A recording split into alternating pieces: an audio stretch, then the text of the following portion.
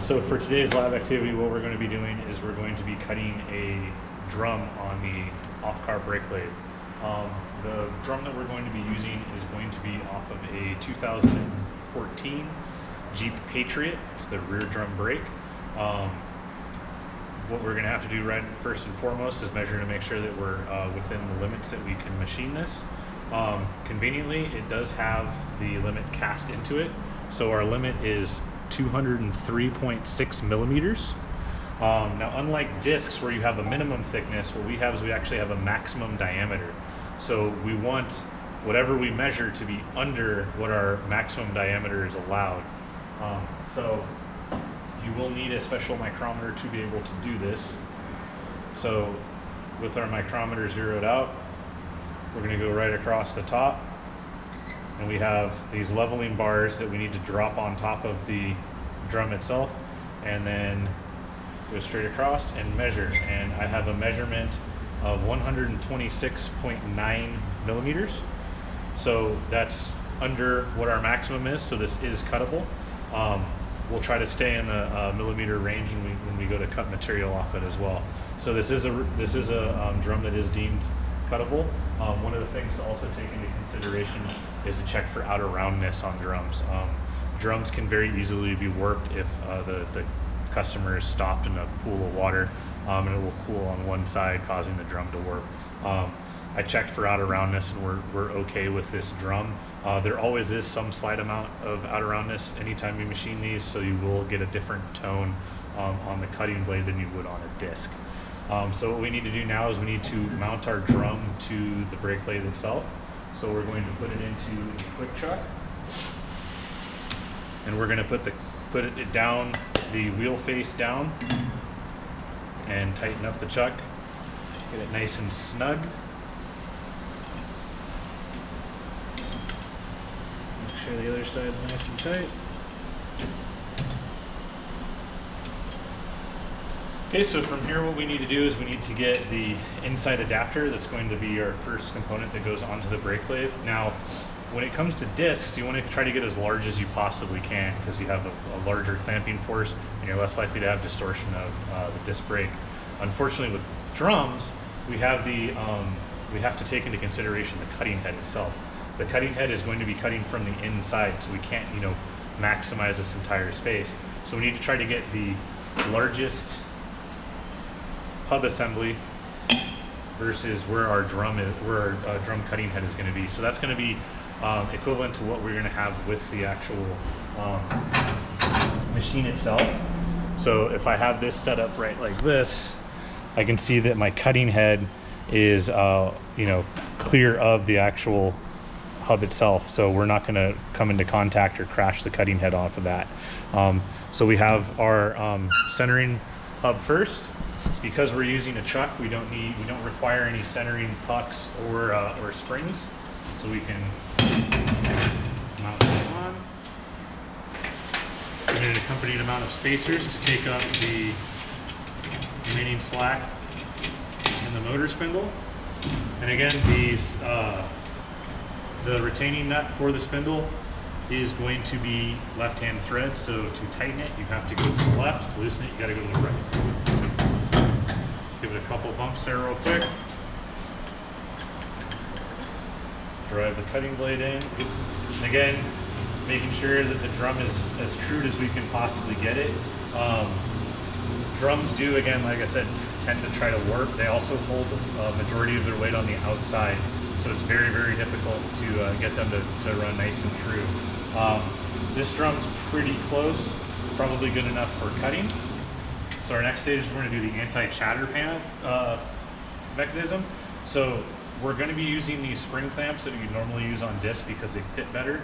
The drum itself is kind of a funny shaped drum in the sense that there's not a big flat area.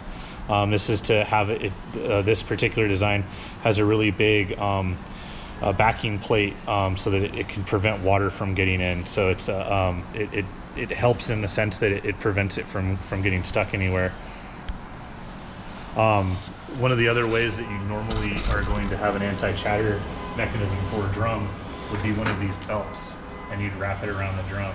This is a bit overkill for this particular drum. It's a fairly small one, so we're going to use our anti-chatter springs, which can be slightly difficult to put on a small diameter like this.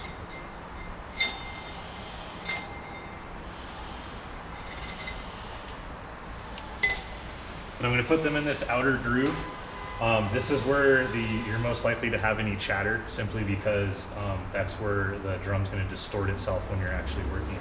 So what we're going to do now is I already have the disc cutting head off, and I have it set up with the drum cutting head extended out, so we can move it in the right location. We still are going to use the in and out control for the cutting head. But instead of this actually feeding the cutting head out and pulling along a disc, what this is going to do is this is actually going to be the material that we're cutting out. So when we engage the clutch to drum, this isn't going to turn. So this is what we're going to actually be taking off of the drum. Instead, we'll be actually using the drum extractor. They're right here.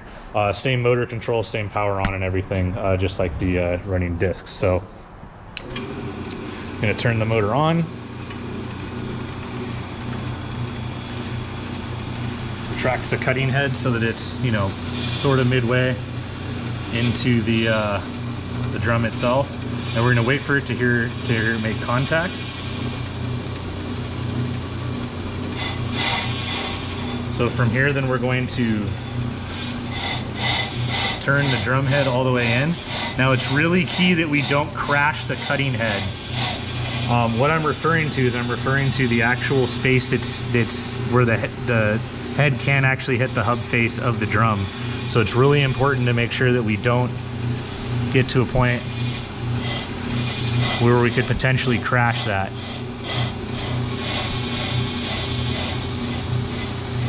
So right about there should be good.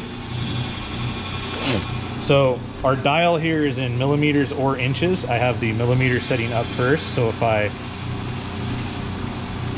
match it down and then lock it up, what we're going to do is we're going to go 2/10 of a millimeter.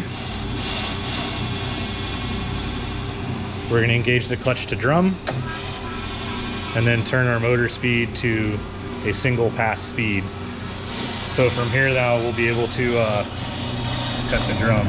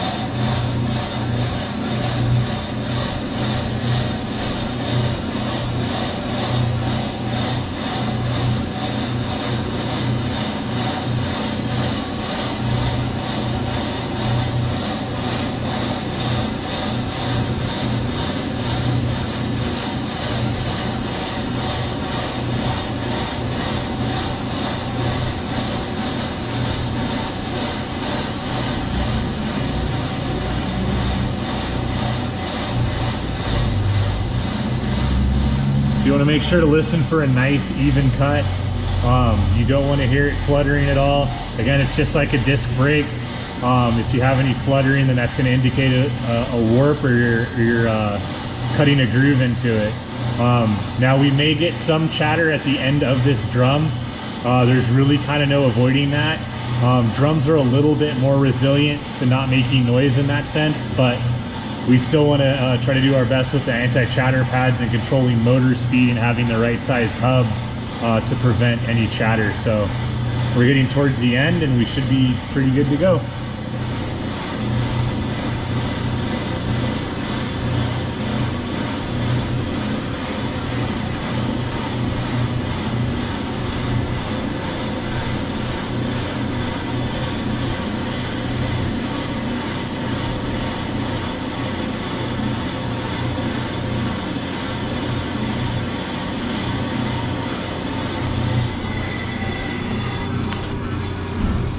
All right, so with that, we're right at the end. So we're gonna power off our motor, disengage the clutch, and turn the cutting head in so we can kind of see what kind of finish we got on the actual drum face itself.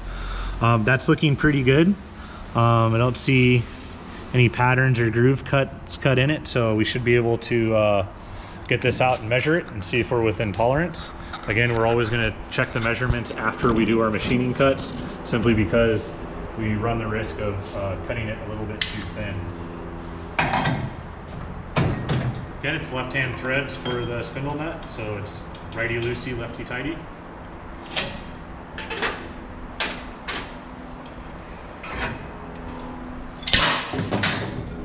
And the anti-chatter springs can shoot off like that, so that's why it's a good idea to always wear safety glasses. All right, so without unchecking it, what we'll do is we'll measure our final diameter. And again, we want our diameter of our drum to be under what our maximum is, and our maximum for this is 203.6 millimeters. So with the gauge zeroed out, go right on the lugs, and we're 127.34. So we're still within our maximum diameter. So this drum is still usable, so we can clean this up and run this on the vehicle. You want to treat the drum just like you would a disc, where we're going to spray this down with brake clean. We also want to too, and I already kind of did, take any of the rust off of the hub facing surface. If you have a little bit of rust buildup between this and the actual axle hub or the wheel bearing hub, you run the risk of this not going on flush and the wheel becoming loose over time. So you want to make sure you clean all the rust off of that, as well as all of the rust off the wheel face. That's one of the steps to making sure that your wheel is going to be on nice and tight. So with our chuck off, all we got to do is clean this up, a little brake clean on this, replace our brake shoes, and we should be good to go. So I appreciate you watching. We'll see you in the next video.